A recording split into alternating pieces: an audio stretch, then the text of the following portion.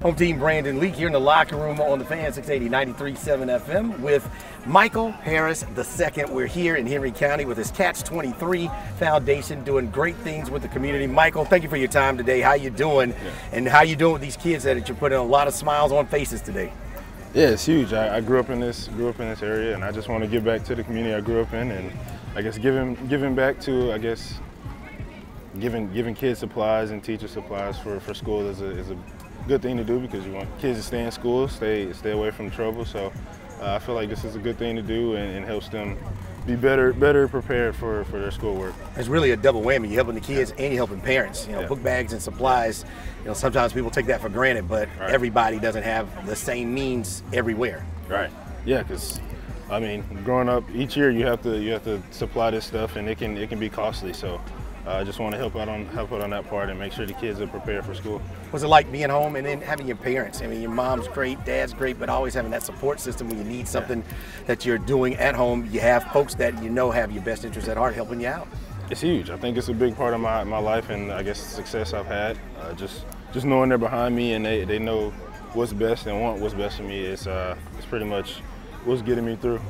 What's been the hardest thing, your newfound celebrity? AA, National League Rookie of the Year, one of the best players in baseball. What's been the transition when you have to, handle a lot of things on the field, but off the field all at the same time as well?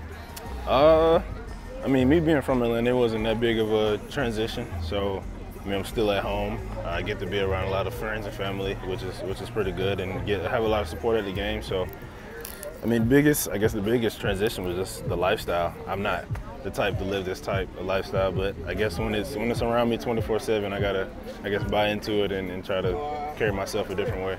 Hard to say no sometimes. I mean, you're so given of your time, and you just don't have all the time in the world. That's hard for young people, veterans, when you have to get that no in when you don't really want to. Right.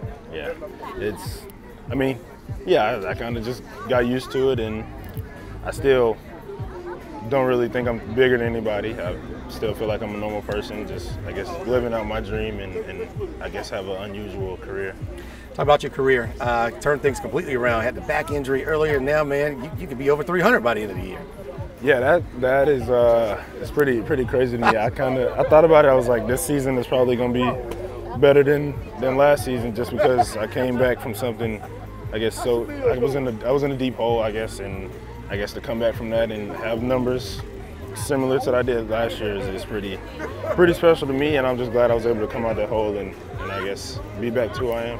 Us outside of the clubhouse, we always who's the locker room, who's the clubhouse leader. Seems like it's an interesting group. Talk about the dynamics inside the clubhouse. Who is the leader? Who do you guys lean on? Are there tiers of veterans, guys that have come from all over, and then guys that have come up from the farm system? I feel like everybody can lead, and everybody, I guess, plays a part in leading it in, I guess, different ways, I guess, by actions, sometimes words, but most part, there's no set leader. We all, I guess, bond together well, and we know what's right and what's wrong, and just want to go out there and have fun and play games. Michael Harris II here with us in the locker room on the Fan 680 93.7 FM. What's going on at third base? We talked to Ron Washington early in the season. He said the Braves are going to be aggressive, and that's exactly what you are. One of the most fun things to watch is you going from first to third or first to home, like you did in Chicago. What is going on when you guys know you have the green light, and if you do get punched out, if it's an aggressive out, nobody has a problem with it? Yeah, I mean, I think that's a big thing about our team. We play free. It's not really, you don't get, I guess, punished or yelled at for, I guess, making I wouldn't say a mistake or just being too aggressive. That's just something our team does, where we like to be aggressive and put runs on the board, and Wash does a good job of, I guess, sending us once we touch in third. But there are some times where you question why he's sending us, but then it always turns out good. So it's fun, and I'm glad he's our third base coach. How far out do you see the arm waving when he's winding and cranking the arm for you to go?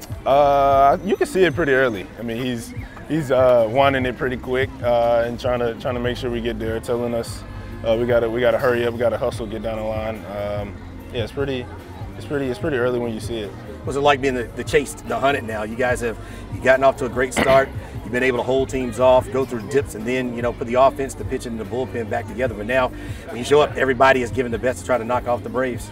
Yeah, I feel like that's, I guess, one of the most challenging things, being the top dog and everybody's chasing you. But our thing is we can't look back and see who's following us or who's getting close to us. We just got to keep going, keep our foot on the gas, and I guess worry about what's ahead of us. What's scary is you guys could get better. Jesse Chavez could come back, and Michael Soroka could come back, and there could be some differences that Snit employs in the lineup and in pitching staff. I mean, that's scary thinking about what you guys have been doing and could continue to do the rest of the season. Yeah, it's huge, the team we have. I mean, everybody can fill in. You see what Nicky Lopez did when Ozzie went down. And even on the mound, if he needs to go in the bullpen, you see what he did on the mound for an inning. He didn't give up a run. But, yeah, it's huge what this team does when people go down and other people step up. It's a special team, and we're really looking forward to going deep in the playoffs this year. What would Snit say if you asked him to pitch in a blowout game? He probably would, I guess, ignore me. I don't know. I want to at some point, but yeah, he'll probably ignore me right now. Right, you pitched. You're a pitcher, former pitcher. Yeah. Wrap it up here with Michael Harris II here in the locker room on the Fan 680 93.7 FM. Snit, what do you think about playing for a world championship manager, a guy who's old school but has embraced the culture that you guys have put together? Really is spreading throughout baseball, really spreading throughout the city.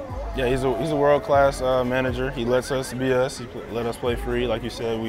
I guess we get to bring out our own personalities on the field. I guess with the way we play, or I guess emotions, and I guess the way we like to address ourselves on the field. But yeah, he's a laid-back manager. He wants to win by any means, and I mean he makes a lot of the right decisions to put us in that position. You guys can't worry about the stats, but there are a lot of coulds. Matt Olson could lead Major League Baseball in home runs. Ronald Acuna Jr. could win National League MVP and set a new stolen base record. Just talk about all of the good things individually that are coming from the guys that you play with on a daily basis. It's a special group, like I said. I mean, I said to my friends earlier in the season that Matt Olson could lead the league in home runs after I seen what he was doing in spring training, which was crazy. Acuna's back to him normal self and even better. So that's huge for our team, and I guess it's a big reason to why we're having a lot of success. I mean, everybody's pretty much having great seasons, and we had a good amount of all-stars, so that shows, I guess, everybody just being themselves and having fun, and I guess being recognized for it. And lastly, it seems the biggest turnaround has been the cutting down of strikeouts. One guy worked on something, wants to cut down strikeouts, leadoff guy got into the order, but it seems like the entire team has cut down on strikeouts. How do you explain that? Because it seems like it provides danger and damage for opposing teams when you guys get to the plate. I think it goes all into our game planning and not trying to do too much at the plate.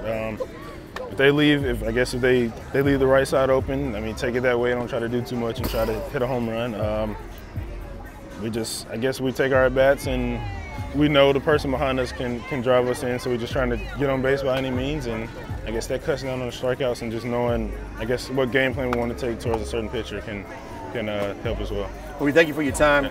Always going to support you and your endeavors in Catch 23, the Catch 23 Foundation. You guys have a big event coming in December. We'll help spread the word about that. And stay healthy, keep having fun, and just keep doing what you do, and everybody and everything will fall the way it's supposed to. We thank you for your time, and we always appreciate what you do in the community. Thank you. I appreciate it, too. Money Mike, Michael Harris, joining us here in the locker room on the Fan 680 93.7 FM.